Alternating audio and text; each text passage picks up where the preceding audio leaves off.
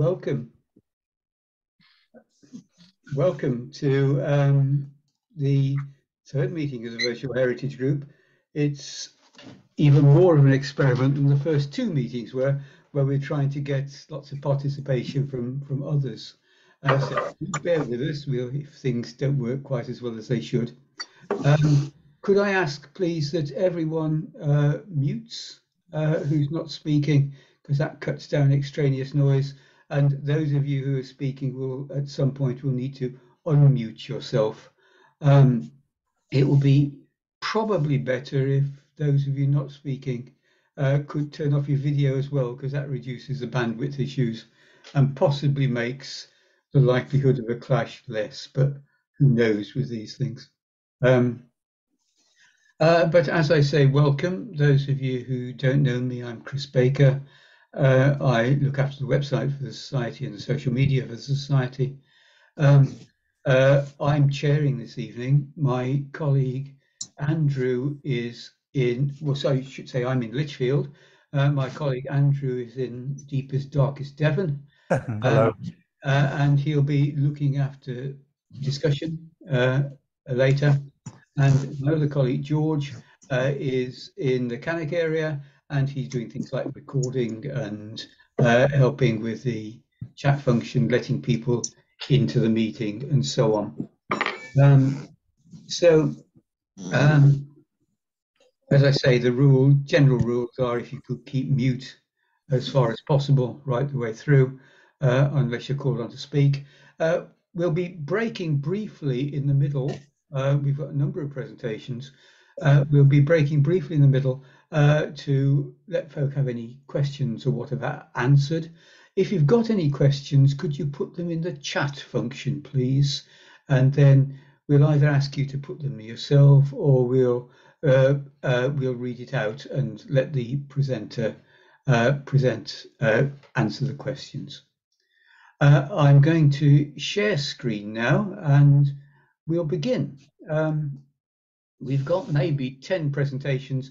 I should say, please keep it under 5 minutes if you possibly can, apart from Andrew, who I know will go on a bit longer than that, just so that we get through things reasonably quickly. So as I say, I'm going to share screen, and we'll see if it all behaves properly.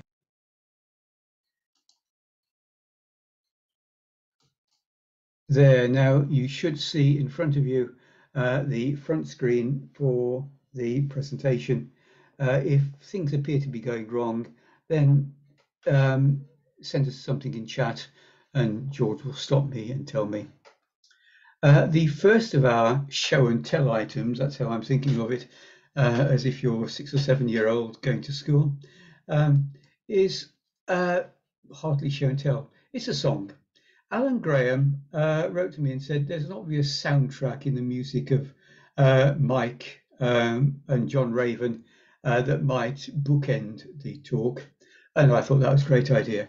Unfortunately, I have to say I learned 2 or 3 days ago that Alan has been taken into hospital in Winchester Royal Infirmary with breathing difficulties. So I know no more than that. His son said it was obviously serious, but there's every hope of a proper recovery. So I'm going to introduce the songs as best I can themselves. The first one is actually one that does have a personal resonance to me. Many of you will know it, Push Boys Push, the Dudley Canal Tunnel song. I first heard of this in folk clubs in the area in the late 60s, and I was actually quite privileged at being at that, which is, if you can see it, the brochure for the reopening of the Dudley Canal Tunnel in 1973. George, who's helping, tells me that that's on eBay at about £30. So I've got a precious artifact there, and it's travelled with me over the years. So we'll start by listening to John and Mike Raven, Push Boys Push.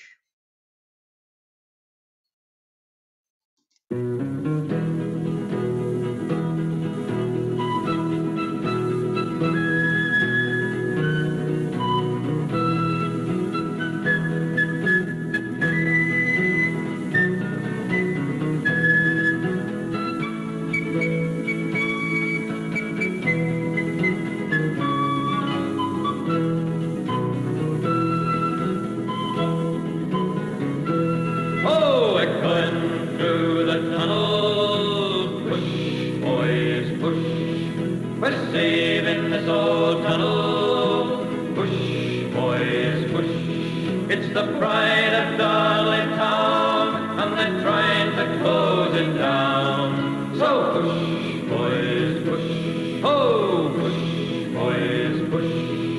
We'll go through Castle Mill, push, boys, push. Cathedral Arch as well, push, boys, push. There's no more fresh air smell when you pass by the well. So push, boys, push, oh, push, boys, push.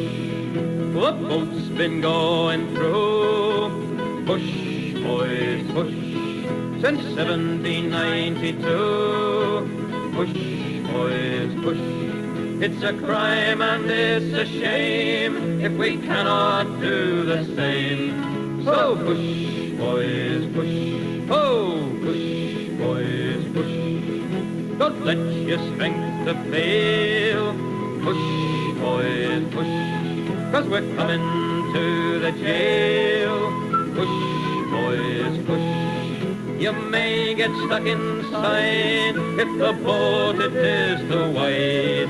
So push, boys, push, oh, push, boys, push.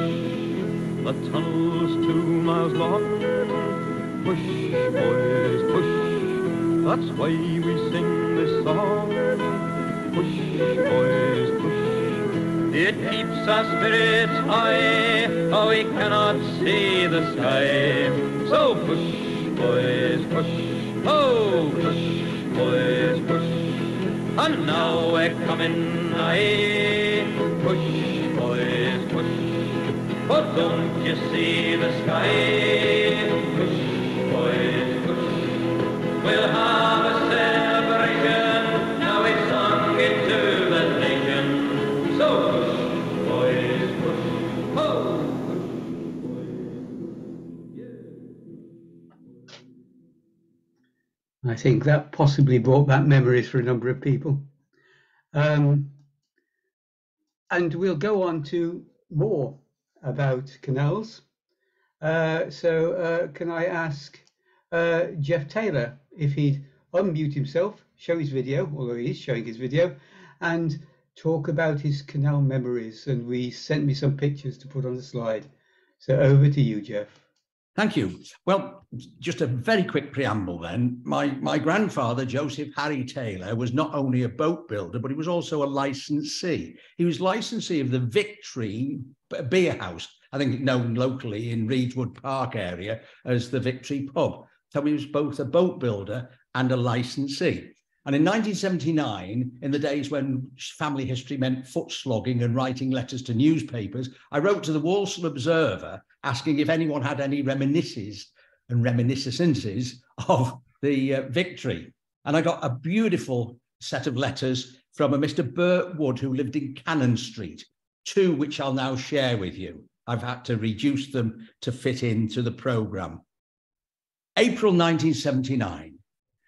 Dear Sir, I remember steamboats on the Bentley Canal, and I can remember rowing boats being hired out for pleasure on the old canal at the bottom of Bentley Lane, Walsall. Also, I can remember the old Victory public house, which was nearby. I used to go for a few walks through Reedswood Park to the Victory pub on a Sunday night in the summer.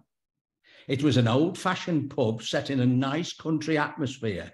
There was a very large lawn you could sit on and have a nice quiet drink. There used to be a lot of people go there for a drink. When I was a young chap, I used to go on the canal with my pal, whose father was a canal boatman. He used to fetch slack from the Fair Lady Pit at Norton Keynes for the Walsall power station. My pal did the steering, and sometimes I used to walk behind the horse on the towpath. I used to love it. I remember Ernie Thomas's boatyard at North Walsall. I used to watch them making and repairing the boats. I liked to see them doing the caulking. Ernie Thomas said they used horse manure to do the caulking. Yours sincerely, Bert Wood. I should add, everyone, that when he talks about horse manure, he's referring to a substance called chalico, but that's a subject of my normal Taylor's Boatyard talk, which they use for parging the inside of narrowboats. He then followed up a few weeks later with a delightful letter describing his work in the Civil Defence Heavy Rescue Squad during the Second World War. A most charming description of what was going on at that time. I'm sure you'll agree. In a follow-up letter, Bert wrote to me this account of the Heavy Rescue Squad during the Second World War. As you are interested in canal history, I must tell you, during the last war, I was stationed at the Public Works Depot in Bloxwich Road, a few hundred yards from Quays Boatyard.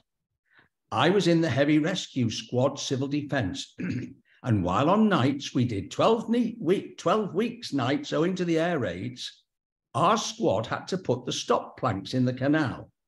We went out about 11 p.m. in the blackout to Raybowles Bridge and the Gage Green Lane Bridge, Pratt's Bridge, the Forest Lane Bridge and Fishley Lane Bridge. The planks were stacked on the towpath near each bridge, and we had to put 2 long planks across the canal, one on each side of the slots on the side of the canal. And then 4 of us would walk across these planks edgeways with metal hand hooks, 2 men at each end. We walked across the plank and dropped the planks into the slots. And when we had about 6 planks in the slots, all the chaps would get on the planks on the top of the slots and their weight would push them down to the bottom of the canal. The top one would be about the level of the water. Then a man at each end of the slot would knock a large wedge in the end of the slot to hold the planks down. It was a tricky job in the blackout. 1 or 2 men fell in the canal, but I was lucky I didn't, although me and my mate took the planks across to the other side. The idea was to save water in case a bomb hit the canal. Only the water between each set of planks would be lost. I hope this is of interest to you as a bit of canal history. Yours sincerely, Bert Wood. Well, I can only thank Bert Wood for sending me those letters and having the ability to share them with you this evening. I think they give a lovely little glimpse for me personally into my grandfather's work in the early years in Walsall and work in the Second World War. Thanks. Thank you ever so much, Geoff. You might have noticed I was looking down during that. In the first 2 items, we've had 3 requests for the Zoom link appear. So I've been trying to send that. We'll see whether people come online. But thank you, Geoff. Can I remind you, if you want to ask any questions or make any comments, please use the chat function. And can we next hand over to Jennifer Walker, please? Jennifer, are you there? If you are, could you unmute and show yourself if you wish to? Is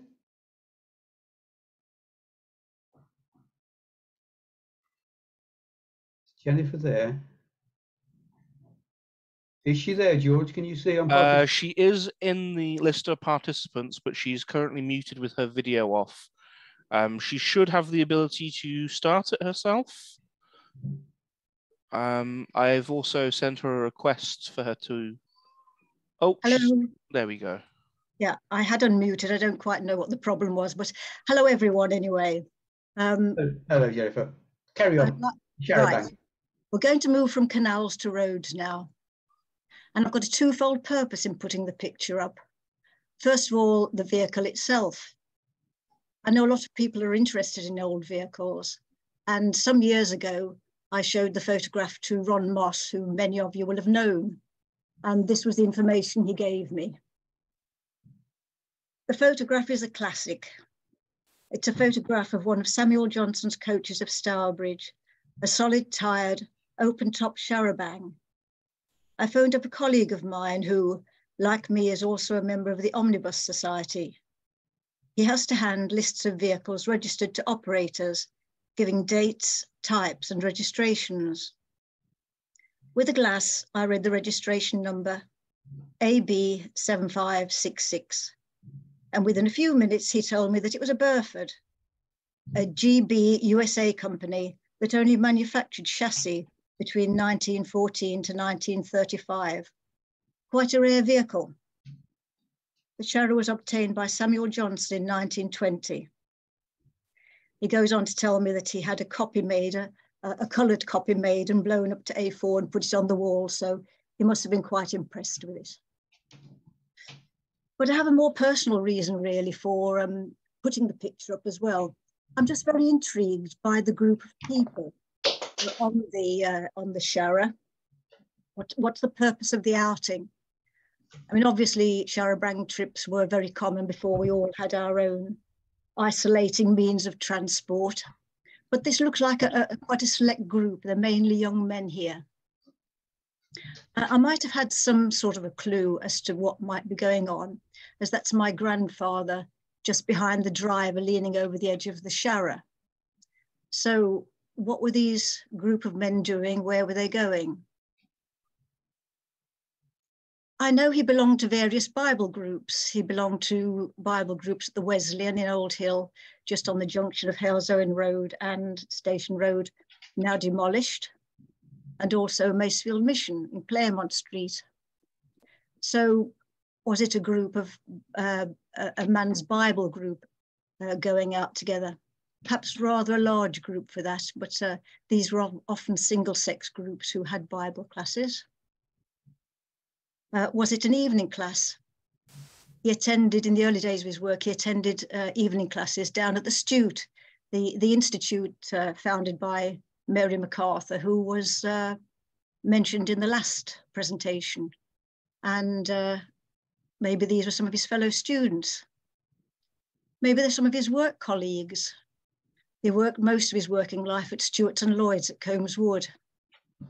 And more particularly, he belonged to the choir at Combs Wood. And this is really one of the questions that I want to ask, and I'm sure somebody will have the answer to. Somebody may also have this photo and be able to actually give me an answer. But with regard to the Combs Wood choir, I think he told me, although my memory may be faltering, that the choir once went to sing at an FA Cup final. Now, is this likely that a local choir would have gone to an FA Cup final? And if so, was this a local team that played in the 1920s? Perhaps it was the Baggies down there. So did Combs Wood Choir go and sing for the Baggies at an FA Cup final? And that's it. Thank you ever so much. There's a question there as to what is it? And perhaps some people online would like to know. Can I say that if folk are listening to this on the recording and something comes to them, please do send an email to the Society and I'll pass it on to Jennifer. We can actually, if anything comes up in chat, we can talk about it when we have a break in a few moments after another 3 or 4 presentations. Thank you very much indeed, though. Our next presentation is from 2 places, I gather. This is going to be from Jennifer and Emma Pursehouse, who are in different locations, which is really pushing the technology a bit, I think, here. But we will see if it works. So Emma probably doesn't need any introduction. She's very well known, but it's great to see her mother, Jennifer, here. And they're going to actually talk a bit about the family shop. We are. Hello, everybody. First of all, the picture that is there in front of you, it got lost. So we're very pleased to have found it. Mum, do you want to tell people what happened when it got lost? Yes. I was using this picture of my mother, Emma's grandmother, at a reminiscing group at the art gallery. And that went very well. And then we met Ned Williams, who was writing one of his Gornal books at the time, and I promised him this photograph and arranged to give it to him. And then when I went to look for it in the place that I thought it was missing. So it has been missing now for about 4 years at least, probably more. And then Emma came to my house to tidy up a bit, as you do, as daughters do, and out dropped this photograph. So if Ned's watching, I do apologise. Ned sent me a request for a link at about 25 to 8. And Oh, I it might think be got then. it, and he's just come online. And that should be there. All right. Mom, can you tell Thank people? Can you tell people when you think the photo was taken and who it's? And we know it's Yes, Grandma, but who she is? Yes, I think obviously it's Emma's grandma, my mother, and she's about 17. So it would be 1923, which would be exactly 100 years ago to this year. The family had a shop, which was in the front room of the house, basically, and it was Clarence Street, Upper Gornal, and number 36, we think. I obviously don't remember it. I did visit the house once, but it was back to a normal house, and obviously new tenants who were in it. So I can't remember much about it. But we think the house still exists. We were trying to find the number. It was 36 at the time, but obviously things do change. But my mother was one of 12 children, and they all lived in this house at some point. 2 died. Obviously, I think they were actually born when they were babies, and they were named because they were named Jim and Emily, and then 2 more came along, and they named them Jim and Emily as well. So that's a bit complicated, but my mother was one of them. My mother was the youngest, and the eldest was 20 when my mother was born. So there was a big gap. And my mum worked in the shop until she got married at 24. She didn't have another job. And I think the family felt a bit sorry for her, really, because she had to just stay at home and help her mother in the shop. They also had a bakery at the back of the shop, and they used to have to get up at 4 o'clock in the morning to bake the bread fresh, obviously, and my mother would have to deliver it from Gornal to Sandy Fields, which isn't an easy walk. Obviously, she'd have to walk, and she'd have to carry a basket with the loaves in. I don't quite know who she delivered to, but I get the impression there was some sort of wealthy people that she delivered to, but other than that, I don't know.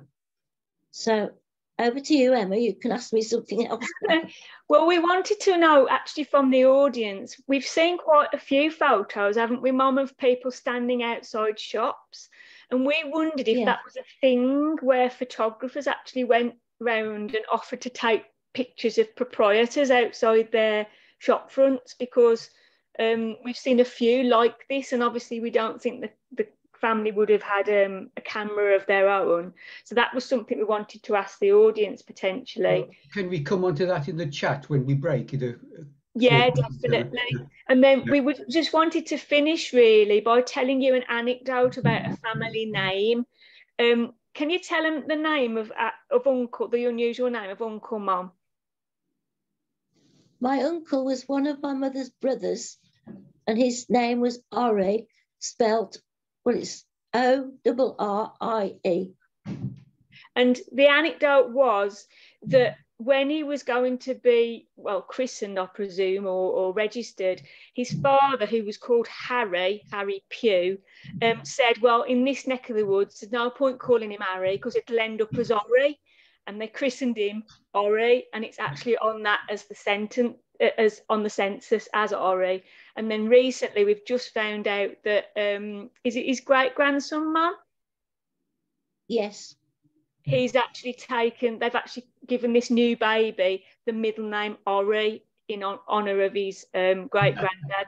But we just thought that was a little funny anecdote, the idea of Harry becoming Orrie because it's Black Country. And we'd just like to end there, but obviously if you've got any questions in chat, we can answer. Yeah, we'll come on to that in a few minutes. Yeah, thanks very much. Thank you ever so much, both of you. Thank you. Now, we're going to come on to, is Donna online, George? Yeah. Oh, good. Donna, as you will find out, is from Delaware in the USA. So she's possibly the furthest away from us. So we go from Gornal to Delaware. And Donna is going to talk about Ned Wilkinson, Keeper of the Birds. Donna, hand over to you, love. Thank you. I'm a little bit nervous. I don't like to speak, but it's a very interesting story. So my name is Donna, and I'm sharing the story of my black sheep ancestor. He's my second great grandfather, Ned Wilkinson, and he was known as Keeper of the Birds. A little bit of background about Ned, or Edward. He was born in 1833. He lived most of his life in Oldbury, mostly on Tap Bank Road. And his occupation in the census was always listed as a coal miner. So I never thought anything more about it until I later did some research and found out that he was a well-known trainer or feeder for fighting, like for cockfighting, for bird fighting. So the family legend always said that we had some distant relative that was involved in cockfighting, but I thought it was not a direct line, and I was surprised when it was. So a little bit of information about, if you're not familiar with cockfighting, it's really an interesting subject, but I guess cockfighting is considered what they call a blood sport, where they, it's violent. Traditional sports, blood sports, were like bear and badge hunting, bull running, dog fights. They were very, well-known activities during the 18th century and 19th century, and they appealed to people of all social classes. But apparently cockfighting was, I found this on the British Library, or Museum, excuse me, website, but they said cockfighting was sort of like more considered an essential part of a gentleman's leisure pursuit. So I guess, I don't know, upper class people like to bet on the fights. And during my ancestors' time, supposedly Prince Edward and the Earl of Dudley were believed to have been heavily involved in betting on these types of activities, even though cockfighting was banned outright in England and Wales in 1835.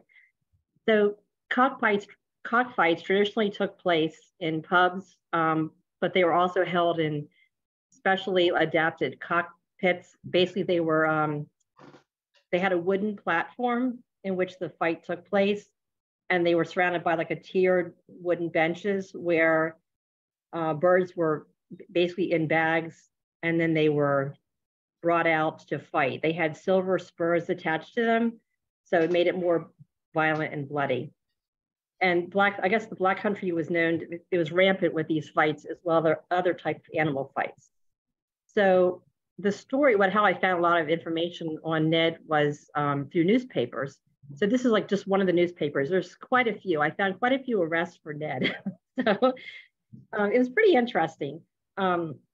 He was well known. I guess the people that were involved traveled all over England to have these fights. They were, pretty well followed. So like the first arrest record that I found in the paper was 1858. And it's, I don't think I showed this one, but it's basically the fight was held in the upper room at the Red Lion in West Bromwich, and he was fined 40 shillings for that.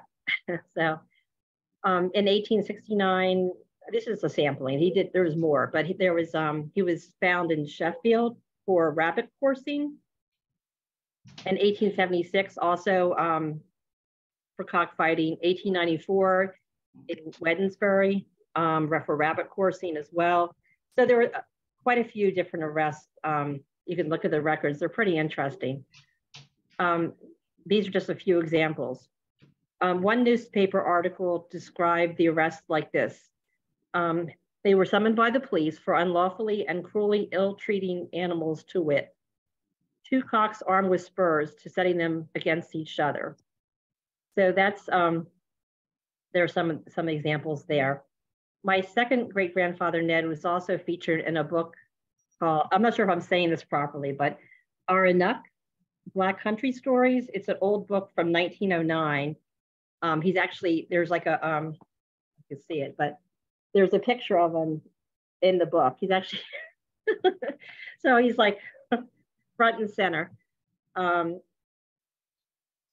Also, this book, when it was published in 1909, So old Ned Wilkinson lived a long life for his day, and his death was even noted in the newspapers in other parts of the country as well. But you can see the, I think in the last slide, yes, it says, it actually mentions what he did for a living, even on his death. So, but old Ned was a well-known character, being in his day a cockfeeder of considerable renown, when cockfighting was a great sport in the Midlands. He at one time was fed for the late Mr. Joseph Gilman, and was well known in connection with this form of sport throughout the length and breadth of England. So he anyway, when he died in 1906. He's buried at Rood End Cemetery near Oldbury. And while the grave is no longer there, I do have a photo, which I didn't share, but I do have a photo of my granddad and I when I was about 11 years old, and the grave was still there at that point. So it's sort of neat to have that. Now it's gone now, but it was there at that point. So that's my story of Ned Wilkinson. Thank you ever so much for that, Donna. That was wonderful. And well, go and have, what time is it? Mid-afternoon for you? Yeah, 3 o'clock. Mm-hmm. Yeah. Yes. Well, you can hang on a bit without feeling hunger pangs, I don't hope. Anyway, Yeah, I'll pass on. This is the last one that we're going to have before we have a short break. Susan is, I think, there, because I think I've seen her. Susan's going to talk about the 1957 Corbett Hospital summer fete, and I believe read a poem, Susan. So one of your own, I guess. So Susan, over to you. Could you unmute yourself? Yeah, I am unmuted. I hope you can hear me. Yeah, that's fine. Yeah. Good evening, everyone. I am going to read a poem that I've written. I have taken poetic license with the poem, and the photos, one is of the Corbett Hospital, as you can see below, and above it was the only photo I could find, which was from 1957. But in actual fact, I can remember going to the Corbett Hospital fete much earlier than that, because I went with my father, who died in 1955. So I probably am basing my poem on about 1954. So I've called it the Corbett Hospital Fete. We've had an awfully long wait for the Midland Red Bus number 8. The weather is fine and it's 9:15, for we're off to the Corbett Hospital fete. We arrive at the large, imposing gate and queue to be allowed in the place, but the weather is fine and it's 9:15, and we can all run down the slope. There's flags and bunting all over the place, and crowds gather round all over the grounds. But the weather is sunny, and I've just seen a mate, and we can play games at this fete. Everyone's dressed in their own Sunday best, and there's food and there's drinks for us all.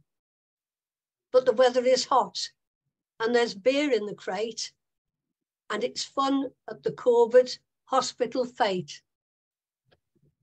Thank you. Thank you ever so much, Susan. Now, as I said, we're going to have a slight break now. Well, a break insofar as we'll think about some of the things that have come up on chat. Andrew, have you got stuff there that you'd like to introduce and ask and comment on? Or yes, I'll go through. Thanks, Chris. I'll go through the chat list. Would just like to say first, though, Geoff, fantastic. Well, everybody's presentation is fantastic, but Geoff, you've answered a bit of a mystery for me from years and years ago, because I was told a very long time ago, and I didn't believe a word of it, that during World War II at night, people went out and put some planks across the canal to stop German midget submarines coming up the canal and attacking the Black Country in Birmingham. And I didn't believe a word of it. And you've now explained what was actually happening. So it was half true. Planks were being put across the canal, but not to stop the German midget submarines, as I was told. I actually understand there was an ammunitions depot. I mean, I'm not familiar with the area in the near vicinity that was the subject of possible German attacks anyway. That's again, I heard that from someone talking to me many, many years ago, but I've no substantive evidence for that. But it would all make sense. Submarines, I don't think so. I don't think so. Well, no, I didn't believe a word of it, but very interesting that, Geoff. Answered a question from years ago. Heather got some interesting information about the song "Push, Push, Boys, Push." Do you want to just say that, Heather, or do you want me to read it out? Can do. Yeah, You're on. I'll reveal myself, I think. Yes, I'm. Oh gosh, you can't see me. There you are. Yeah, I did a project with Alarm Productions, and we did 3 short podcasts, which were basically for Dudley Canal and Tunnel Trust. We gave the recordings to them, and we put them online as well. And one of them relates to Push Boys Push. So I interviewed Glyn Phillips, who actually wrote the song. I interviewed him in the tunnel, actually, in one of the trip boats. So it's got added tunnel atmosphere.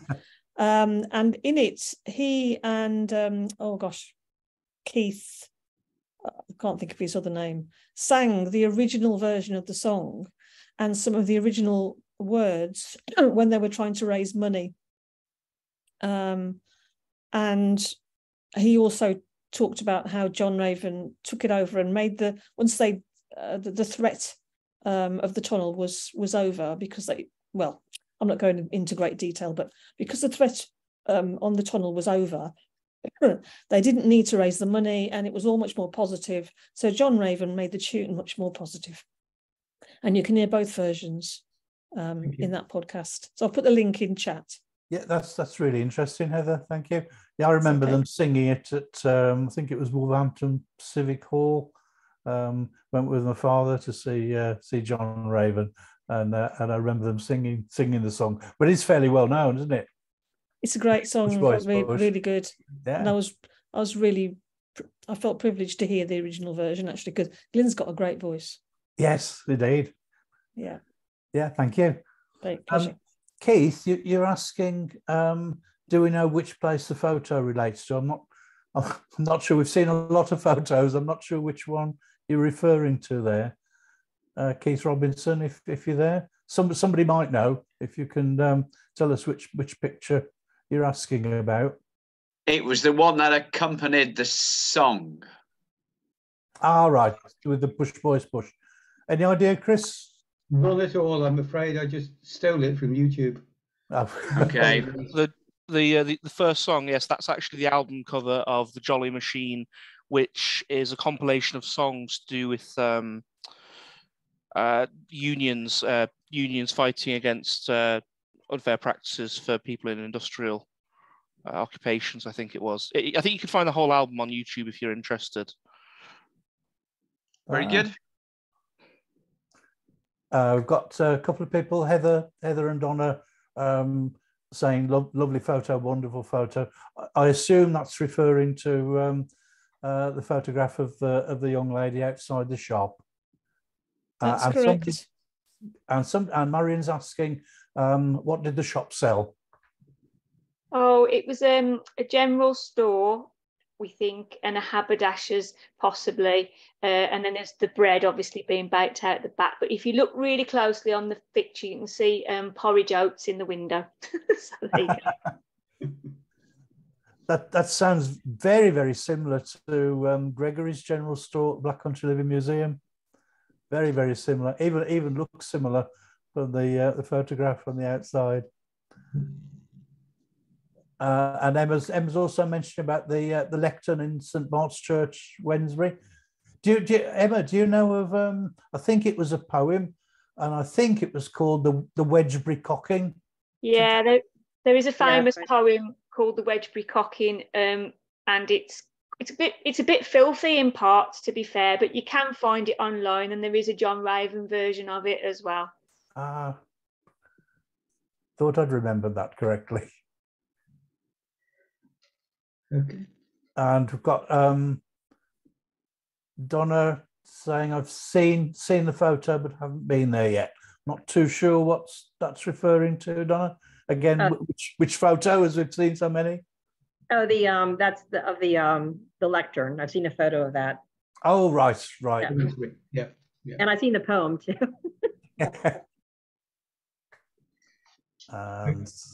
Okay, Andrew. Yeah, just going down, see if we've got any more.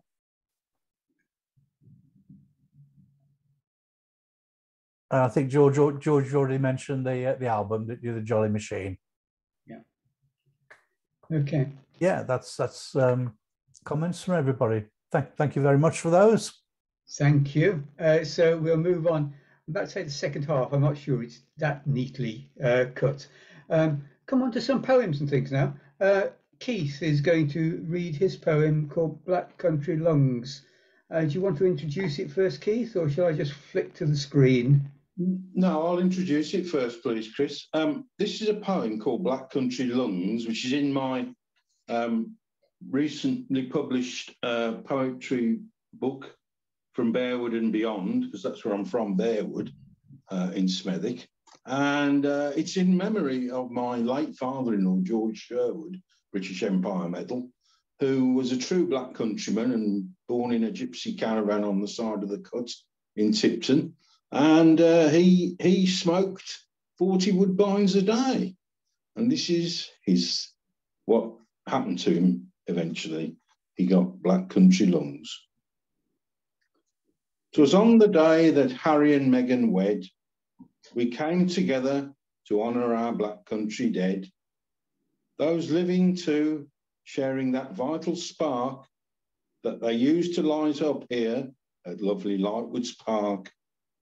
Black country lungs that breathed their last, for so many the deadly die was cast, with smoking and industrial disease, the cause of their much lamented early demise. Black country lungs were ravaged by COPD, a blessed release as they passed, it set them free.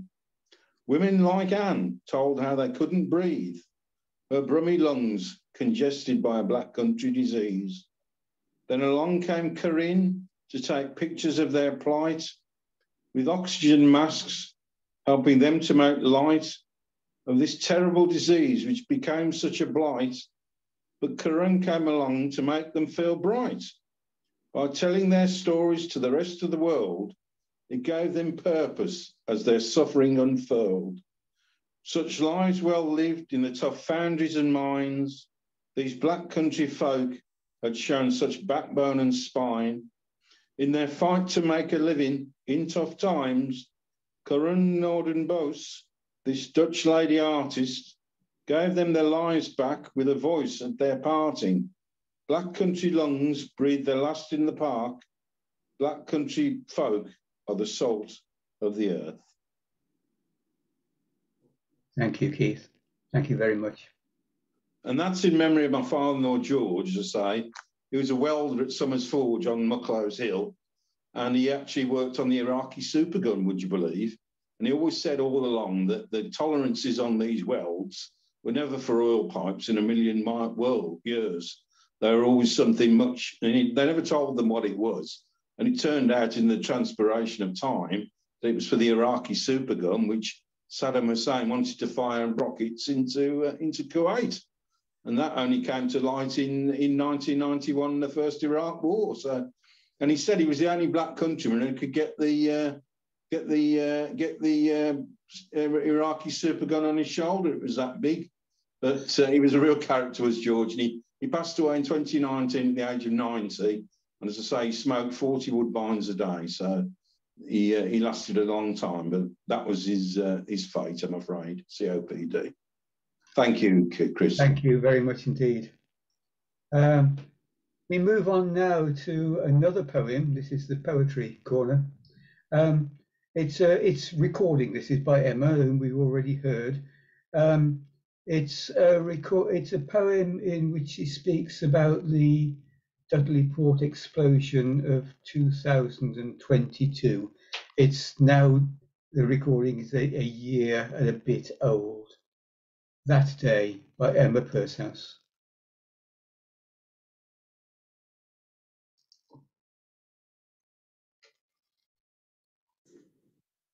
It's 100 years ago today, the 6th of March, that an industrial accident happened in Dudley Port in the Black Country, and it affected the communities around there massively, when 19 young girls and women died as a result of what was later proved to be negligence.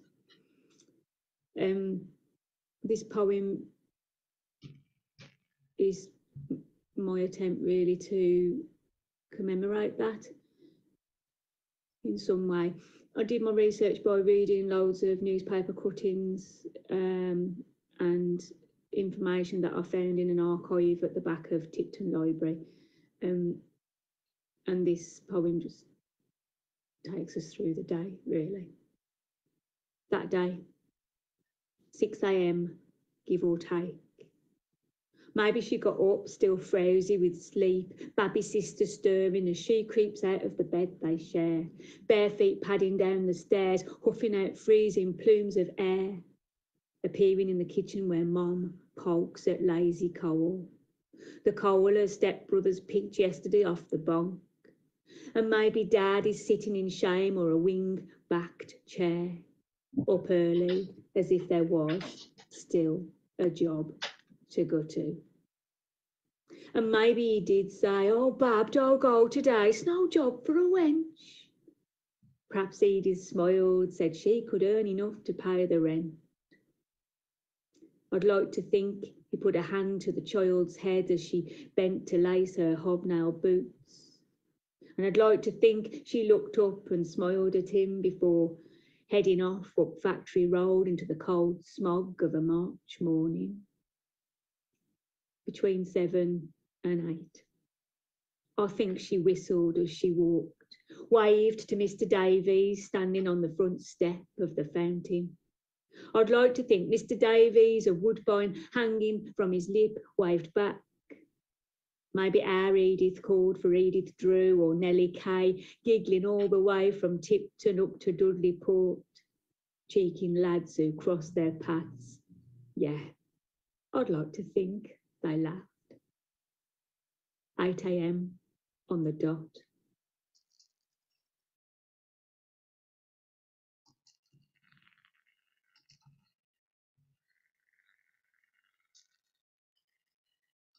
The workshop was freezing, I should imagine, even with a small stove burning.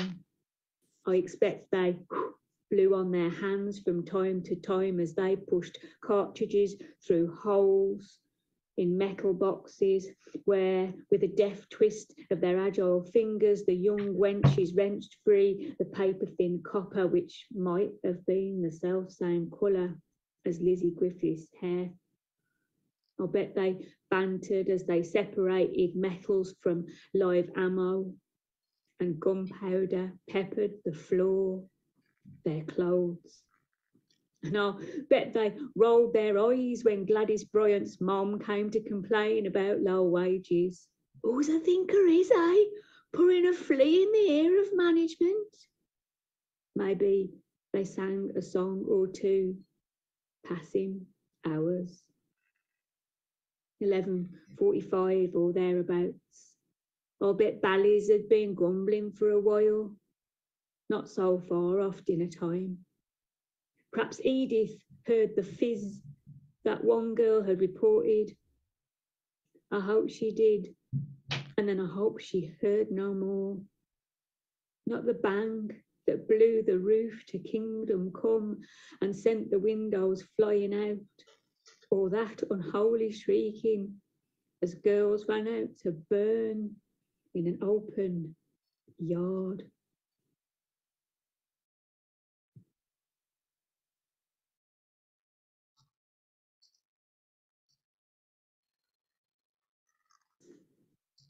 It's 100.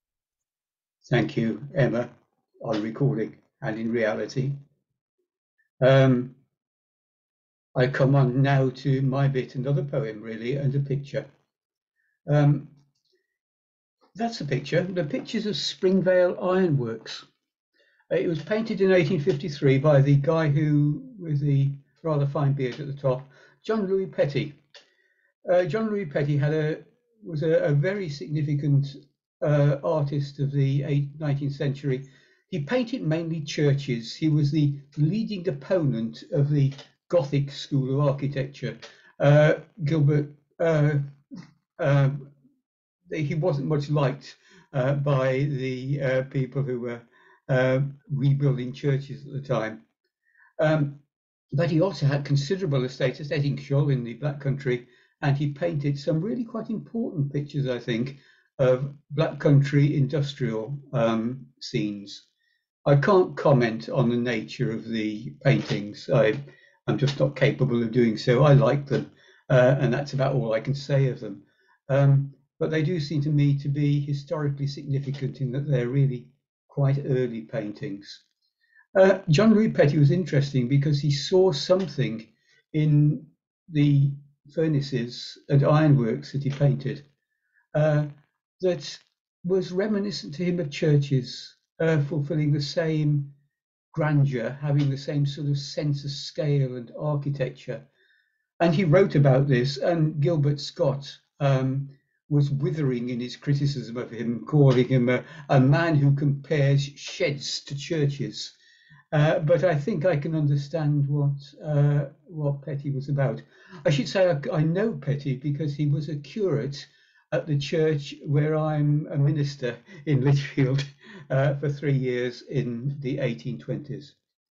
But I was reminded of this when I was looking at that book in the bottom, a book of poems by Jim William Jones, who some of you will know.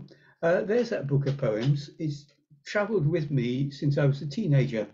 And I was telling Andrew beforehand that should you wish to get a copy, there is one copy on Amazon for $136. So you're not having mine, I can tell you. But I want to read a poem of Jim Jones because it sort of ties in with what John Louis Petty was saying. It's called Derelict Foundry.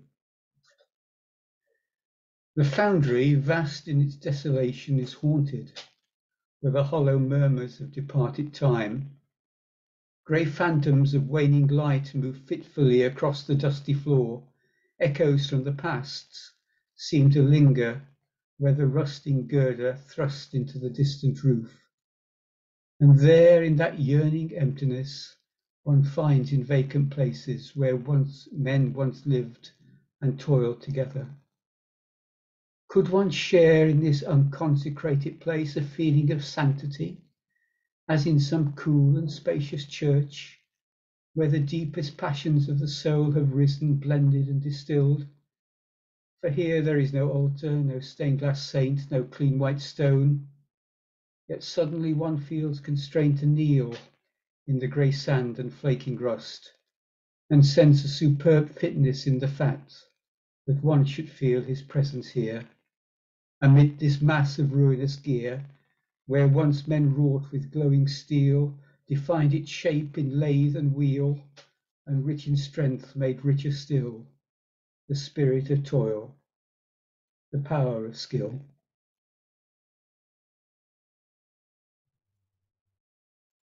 On rereading the book by Jim Jones, it makes me realise there are many of his poems in old copies of the Black Countryman, and it seems to me a worthwhile task at some point in the future to try and collect some of them together to make them a bit more widely available than they would otherwise be.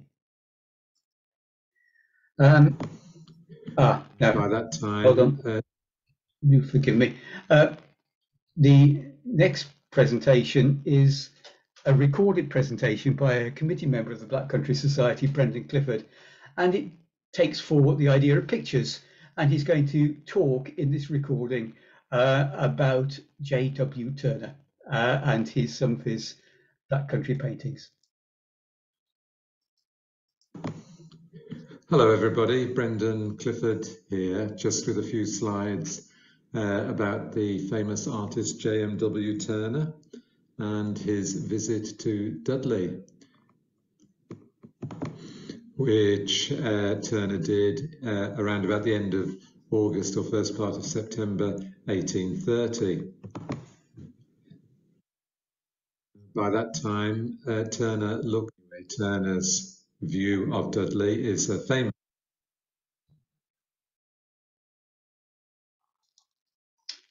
To apologise, this is my fault.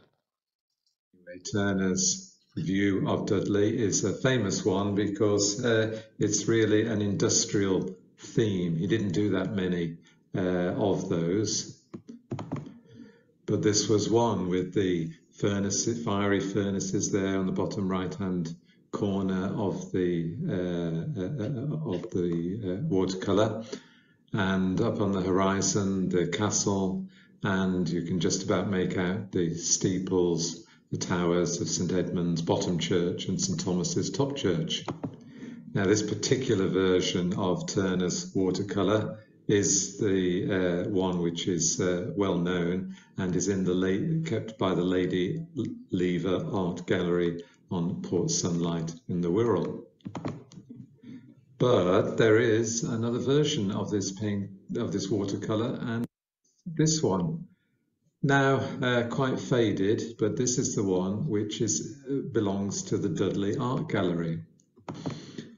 And I've investigated the ownership of this particular watercolour. As we go on to this slide, I have a picture of the Dudley Archives because that's where the watercolour is mounted for display, or at least it was the last time I was in. And actually on the back of the frame there is a little sticker to indicate that it belonged to the gentleman on the right. His name was Dr. George Charles Williamson. He was an art historian, art expert, and after much investigation I found out that he had acquired the painting from the granddaughter of David Cox. Here's David Cox on the left of the screen. He was a Birmingham-born artist. He died in Birmingham as well, actually. Visited Dudley a few times himself, and this is one of his paintings of the lime kilns at Dudley with the castle on the horizon. And yeah, he knew Turner and admired him very much. And Cox's work is well remembered in Birmingham Art Gallery. But yes, was supposed to have owned this watercolour. Williamson, as I say, got it from Cox's granddaughter, and then at some point, I don't know when, it was acquired by a Dudley solicitor called Henry Pearman Bagot, who lived out in what we now call Kingswinford. But I've never been able to find the connection between Bagot's ownership and Williamson's ownership. I've been working on this for many years. I don't know if I'll ever find it, to be honest. But it's been an interesting investigation, and people do enjoy hearing the full story, which I've also written up in the Black Countryman, if you're interested, some years ago. And yeah, so I hope you've enjoyed looking at these representations of Dudley and reminding yourself of Turner's visit to the area. There's much more that could be said. If you ever want me to give a little talk to any group that you've got, let me know and we'll see what we can arrange. Hope you enjoyed the session this evening then. Thanks ever so much for your attention. Thank you to Brenton in absentia. The next one is not on the original programme. It's another poem by James Purchase. Jim Purchase, is a friend of Andrew's, who wrote very late with a poem that he'd like to put in, which sort of around the same time as the poem that Emma read on recording. And again, this is a recording because James can't actually be here tonight. And it's called World War I Working Wench. But I have to sort of see if I can actually sort out how to get it going. Will you keep me on, sir? Now the war is won? Will you keep me on, sir, when the boys come home? I lost me man at Picardy. I've babby still to feed. Me widow's pension a lot and will cover all our needs, so will you keep me on, sir? Will you keep me on? There'll be no work for you, chick, when the lads come back. Gaffer's told me straight the wenches get the sack. Factories ain't no place for girls. Yo belongs back in the house. Tay right to see an and out without a spouse. There'll be no work for you, chick, when the lads come back. But sir, you said yourself, sir, I was faster than any man and nothing gets sent back because a proper job I've done. I works for 2 and 6 and the chaps will get 3 bob. I never gives you a backlip, your nose or shuts me gob, so can't you keep me on, sir? Can't you keep me on? I knew your father well, chick, and you've got his hands and brains, but though this war is over, the world ain't going to change. The gaffer still rule the lot, so it's back to where we started. The knobs makes brass from bullets and we dies broken-hearted. There'll be no work for you, chick, when the lads come back. But me babs will all go hungry, and it do make me rage. The gaffers would get more, not less, if they'd release me from this cage. I works from 6 till 6, then goes and does me cleaning. No man would do that, he'd find it too demeaning. Me mam cares for the babs, and we has but little comfort. Without this job and yours, well, me house and all is done for. So can't you keep me on, sir? Can't you keep me on? The note that I can do, me wench, the lads need jobs and all. If they come back to out, then what's they fighting for? You've done your bit for country just like they've done then. But now it's back to normal, to build up the stocks and shares. There'll be no work for you, chick, when the lads come back. Is that all we'm good for? Us honest working wenches to raise them factory fodder and young men for the trenches? I don't make the rules, lass. It's men that does the work. It's men that does the fighting when the world goes berserk. Aye, and who makes the men, sir, to do their sorry business? God, I wish we had the means to stop us having babbies. Sir, you knows our Henry. Well, he passed for the grammar, but I taught him his numbers and I learned from me mother. I can set and tap and die, I can work to half a thou. What good are me skills if you do employ me now? It's right to keep me on, sir. It's bloody right to keep me on. God, stop your bleeding mithering. You have stated well your case. If there's one poor sod that don't come back, well, yo shall have his place. Though the chaps will give me an honour for taking on a wench. I'll tell it to him straight. You've earned your place at bench. There'll be a job for you, chick, from the lad that don't come back. And when the gaffer sees you on profit, there'll be no mention of the sack. Oh, thank you, sir. Thank you, sir. You'll never rue this day. And when can we meet again, sir, to discuss my rise in pay?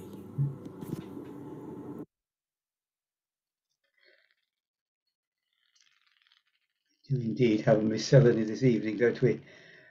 We come on now. This is the one that I've given special permission for Andrew to go over 5 minutes. He's going to talk about the kidnapped chain makers. He hinted at this at the end of the last meeting. Andrew, over to you. Thanks, Chris. Yes, you're right. Anyone who was either at the last meeting or watched it on the video, I did make sort of reference to this. A rather unlikely story of Black Country chain makers being kidnapped by the Germans before the First World War. And it did seem an appropriate place to do it tonight, although, as Chris said, it's given me kind permission, it will go on a little bit more than 5 minutes. It relates to an artifact, a booklet, in fact, a souvenir booklet. That's actually, if anybody wants to go and see it, it's actually in the Cadbury Research Library and Archive of the University in Birmingham, which is where I came across it. And it was produced in 1914 by Thomas Sitch, who was General Secretary of the Chainmakers and Strikers Association. And as you can see from the picture there, it's a semi-jubilee, it's a souvenir of the Chainmakers and Strikers Association, and it commemorated their 25 years. So the story I'm going to tell you is mainly taken from the souvenir, but it's also supplemented by my own research. The reason for that will become obvious, I think, as we go through. A little bit of background is required. We're going back to 1906 for this. And in 1906, there'd been an arms race going on between the respective navies of Germany and Britain. And in fact, on the British side, it resulted in the dreadnought class of rather mighty battleships. And in fact, the first one, HMS Dreadnought herself, was launched in 1906. Now, these ships, as with other ships, relied on cable chain for their anchors. And Black Country cable chain was well known, of course, as the best in the world. You think Olympic, Britannic, and of course the Titanic all had their anchors and chains made in the Black Country. Now, cable chain, and I put a picture of it on the right-hand side, is different from ordinary chain because it has a pin across the centre, and the idea of the pin is to strengthen the chain to start with, but also it serves the purpose of stopping the chain kinking and tangling as the anchors are drawn up, and that is extremely important. It is an amazingly skilled job to produce cable chain, and as I said, of course, the Black Country was very well known for its cable chain. It was generally made by teams of men, so you'd have a chainmaker or a chainsmith. For fairly heavy chain, you'd have 2 strikers. For the largest chain, there could be 3 strikers, but generally it was a chainmaker or chainsmith and a couple of strikers. Now, there was a rumour circulating the chain-making districts of Cradley Heath, Old Hill and Netherton in 1906 that 6 chainmakers from Old Hill had been kidnapped by the Germans and were being forced to show them the English method of making high-quality cable chain. Now, like most rumours, there was a little bit of truth to it. In actual fact, what had happened, a company based in Duisburg on the Rhine in Germany had legitimately placed an advert in the Newcastle Chronicle for chainmakers or chainsmiths to join their company. And 2 chainmakers from Old Hill, a bit fed up with their lot, had applied, thinking they'd get absolutely nowhere. Well, in actual fact, a representative from the company came to interview them. He hired an interpreter from Leeds because he spoke no English and stayed at a hotel in Birmingham. Now, he well knew the value of teamwork when making cable chain and insisted that if these chain makers or chainsmiths were employed, that they bring their strikers with them. So in the event, 6 men, the 2 chain makers and 4 strikers, eventually agreed terms and off they went to Germany.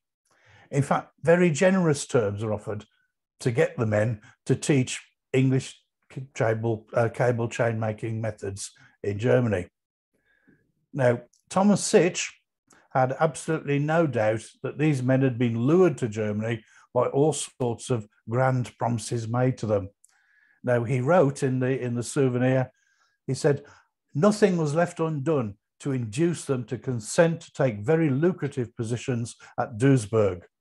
No promise was too great. No desire that the men could think of was unconceded. They were desperate in securing the transfer of the Englishmen and their strikers to Germany." Now, initially, they were treated extremely well. They were only being required to produce sample lengths of cable chain for tensile testing. The Germans were extremely pleased with the chain that was being produced. It proved to be far stronger than anything the German chain makers at that time could make themselves. They were so pleased, in fact, that the managing director of the company actually held a garden party at his private house in their honour. I mean, can you imagine it? These are 6 Black Country guys from Old Hill and they're guests of honour at a garden party in Germany. Now, back home, of course, it was a very different story.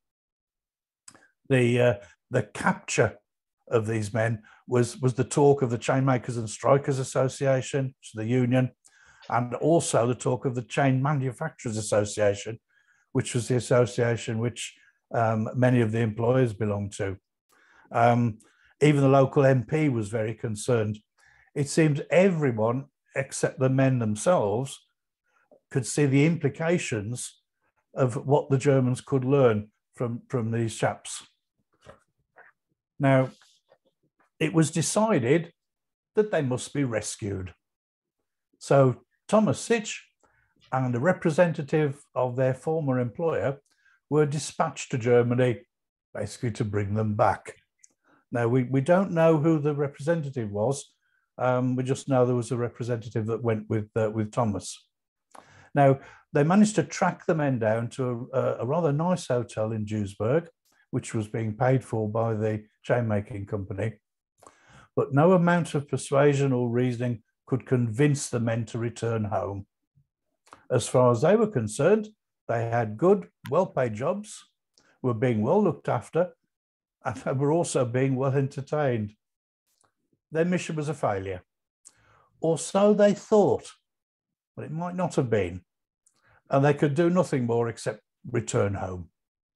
Now, as it turned out, the mission might not have been such a failure as they assumed, because a few weeks later, a letter arrived. It seems the men were now fed up working for the Germans and wanted to come home. Now, Thomas Sitch makes an assumption. It proves to be a wrong assumption as it happens, but he makes an assumption that the reason the men had not simply returned is they thought they'd probably not have any jobs to come back to. Now, this is a serious thing in 1906. You could be on the street, in the workhouse. So he assumes they sent the letter, hoping that they would have jobs to go back to.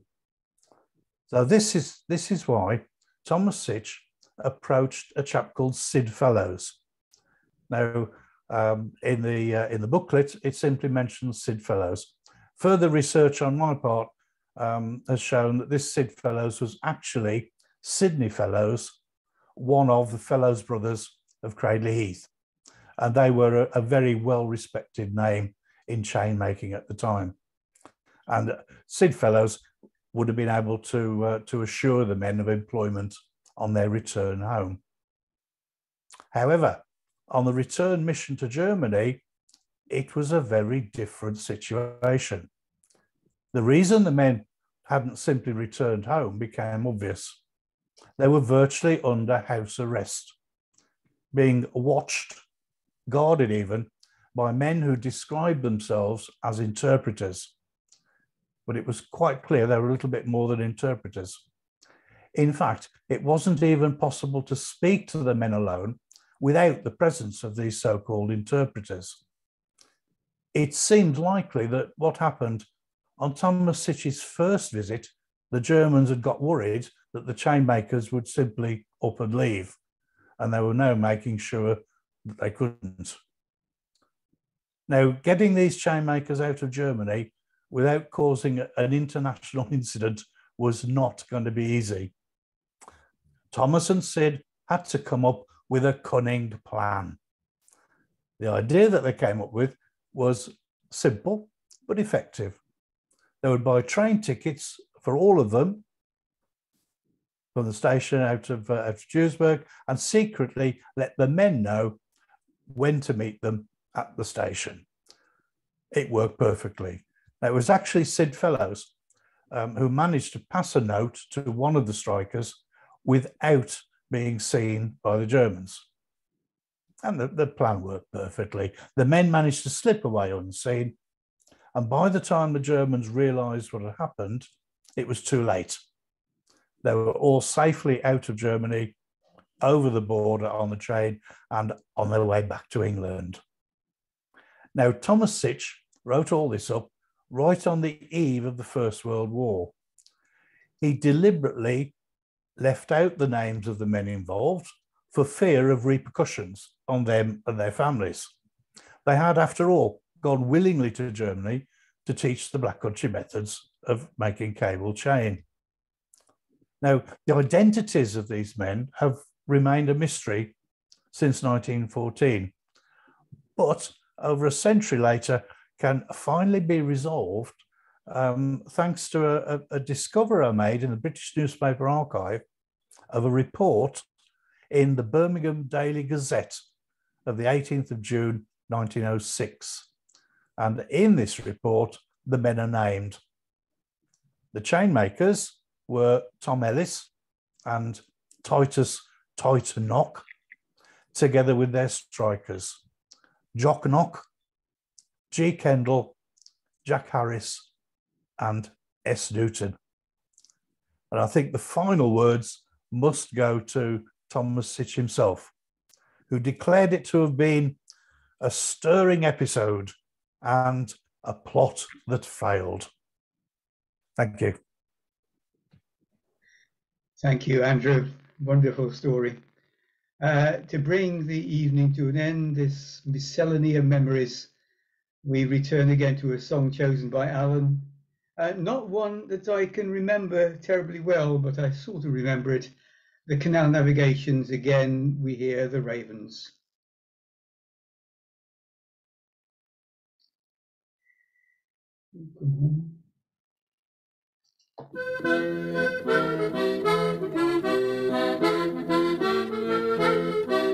On Monday morning we make it a rule for every man to choose his own tool. But he that comes first may choose of the best, and he who comes last may take all the rest. For that's the rule of the bold navigators, for we are jovial banksmen all.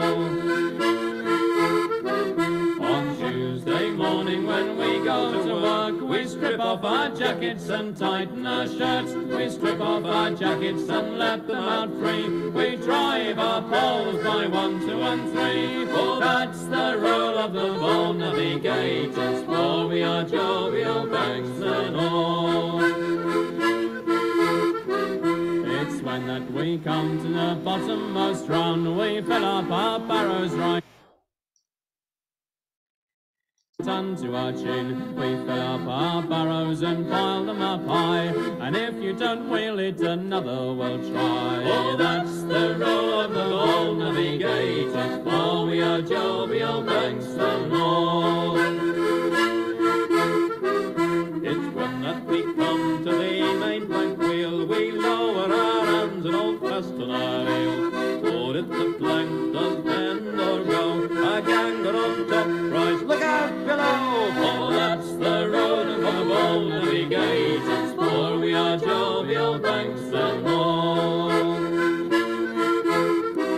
And when we are struck by heavy frost or snow, we'll blow up our mess and off we will go. We'll call our timekeeper without any dam to let us have our time before we go tramp. For that's the rule of the bold navigators, for we are jovial banksmen all.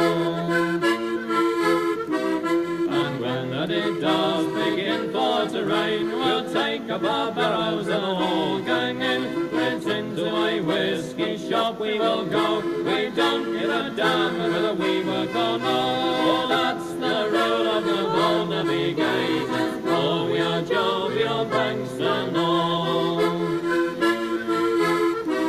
We'll tell our gaffer without any damn, we'll not pay his tolley before we go tramp. We'll tell our landlady before we do go that it's not our rules that pay what we are. Oh, that's the rule of the bold navigators, for we are jovial banksmen all. Oh, that's the rule of the bold navigators, for we are jovial banksmen all.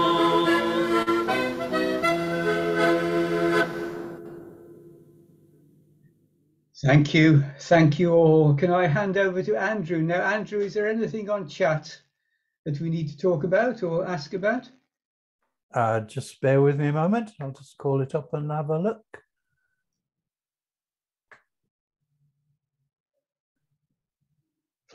We're getting people saying how they've enjoyed the evening, which is very nice. Enjoyed all the presentations. I don't see any actual questions. But yes, thank you to everyone who's taken the trouble there to make a comment. So thank you all very much indeed. It was very much an experiment. at the end of this series of the Virtual Heritage Group, we'll do a review. We'll probably ask questions about what went well, what went badly. So we'd love to hear your comments on an evening like this. The next, oh dear, what have I done? The next presentation comes up quite quickly, actually, because Easter has delayed this one somewhat.